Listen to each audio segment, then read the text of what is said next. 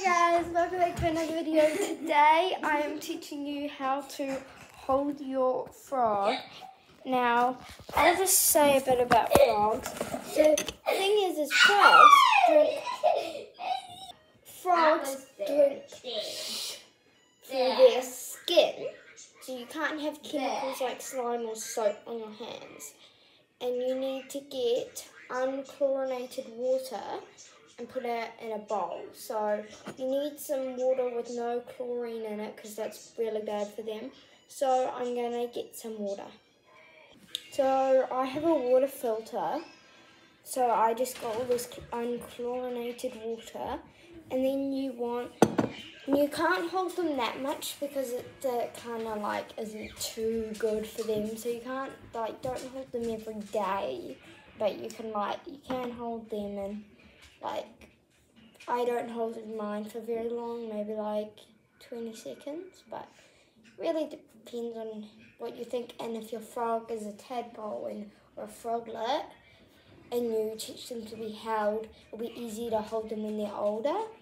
Our frog, when we got it, I was too little, so and my brother was even littler, so it was kind of like you don't want them picking up the frogs and putting them in the sink or something.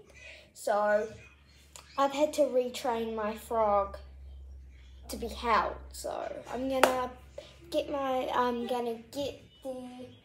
water, and and then you just get the water. I'll show you. Get your water, and you just wanna put your hand in the water like that. So your hands are covered in the water because you need to have water on your hands, otherwise it stings their skin.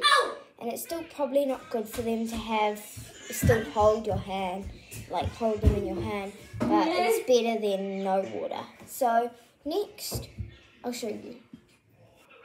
Okay, so this is Sam. I'm gonna get my hand. He's kind of a small hand. So what you're gonna want to do is kind of do this.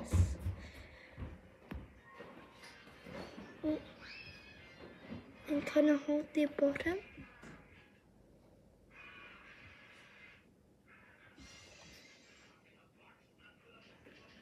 And then he will hop off eventually. And it's kind of harder to hold them because they'll jump away once you've already held them. They don't want to be held again.